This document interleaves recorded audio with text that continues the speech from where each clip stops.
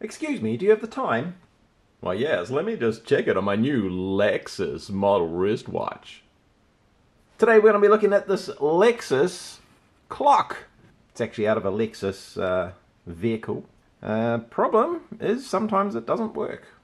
The old wiggle on the plug apparently had an effect, but let's crack it open and find out what's going on. Looks like some clips on the side should get it apart, at least split it in half.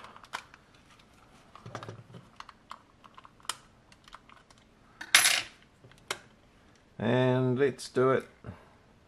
Oh, we have some buttons in the front. Maybe they're going to want to fall out. There's one on each corner, so let's do it that way and maybe they won't fall out. There you go, you can see the button there. We'll leave it that way. Bit of a PCB in the background. And does that pop out of there? There we go. Rather interesting looking setup. Well, I think this one's going to need to go under the microscope. It's all surface mount. We'll have a nice close look at the pins of the connector there. I wonder how easy it is to remove the clock face if we have to. Those hands probably just push on, but then we don't know. We'd have to find a way of finding out what time it is, unless it's neutral. I mean, perhaps you could put them on any position and then just set the time with the buttons, and it will just maintain a constant cycle from there. So it probably doesn't matter what way the hands go on, really. There's a little chip under there. Just give it a slight tug on the needle there, just to see if it does come off easily. And I'm pulling with a reasonable amount of force, and she's fairly well stuck on there. So we will leave them for now and see if we can see what's going on. Hopefully it's all just on the back side there. Maybe we can sneak into those pins through the top. Well, having a nosy at this. What do we got as far as dry joints goes? Oh yeah, there could be something going on with that left pin there actually. There's definitely some cracking going on around that left pin there.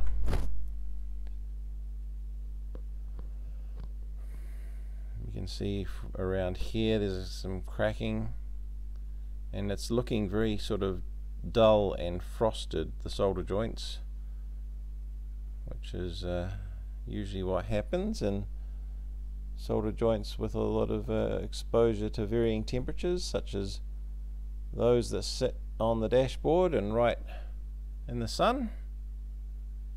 And on the back side, actually it looks quite shiny, but I'm pretty sure it is lifting away. There's a definite ring around here. You can see where I reckon it's broken away. Let's see if we can prove that with a little bit of flexing. I can see that moving slightly, so that's definitely our issue, I think. And we've got the joints for the motor itself, so we'll resolder those as well, and I reckon just those joints will be the ticket. Let's run down the line with our half broken solder tip, which actually works alright still, but I never used these little baby cartridge tips before, and I pressed a little too hard one time and it didn't like that. The end came off funny enough. Let's get a bit more heat into it. That wasn't too good. Big old nasty blob.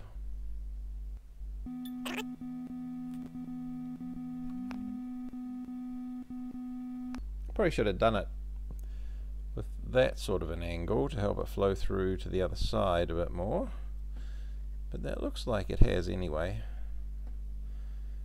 Just letting the heat stay on it for a bit.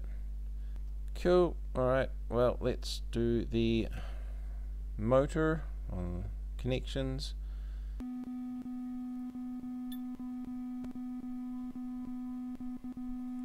You can see how the wire from the motor, little fine wires there, they come down and are wound around the legs of the motor, If you're ever working around those, you want to be careful not to break them, of course. Not unrepairable, but if you do break it, it's just a pain in the butt. Sometimes you can get things like that where the wire has broken as part of its normal operation, just through vibration or what have you. But you don't want to make hard work for yourself.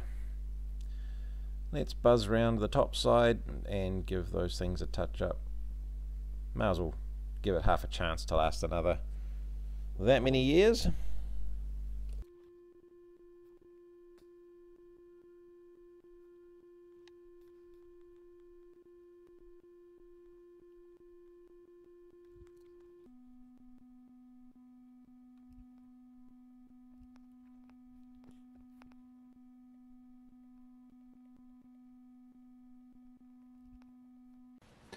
Now we know that pretty much all automotive systems are 12 volt.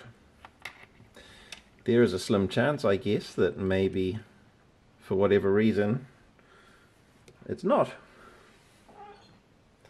And we're drawing 0 current, and I don't believe it's rotating at all. So we'll bring it up to, no, still drawing no current, but it's sitting there happily. So all it does is after a minute it ticks forward one. See if I can wait a minute and then you can see that tick forward. Watch the white gear, you'll see it move. There you go. So that's working. So yeah, very low power consumption. It only lights up when it needs to and moves when it needs to. Maybe it needs the accessory on in order to set the time. Just going to push these buttons and see if it has any effect. Oh, there we go. So if I hold down the right button, it skips forward. If I hold down the left button, it skips back. Well, that's a pretty quick way of doing it, isn't it? It only draws 30 milliamps. And if I hold it down, it goes faster. How about that? So if you push it and it starts off slowly. And 1, 2, 3, 4, 5. Oh good, at least you can skip by a minute. And like everything original, people want stupid money. Toyota will only supply brand new units at a few $100s. All for the sake of a simple solder up. Well, thanks for watching. If you got one of these with intermittent or no operation, now you know something to try. It'll probably get it working again for you. Just be careful if you haven't done this before and you got a big solder iron tip not to go melting anything as you squeeze in there. Catch you next time.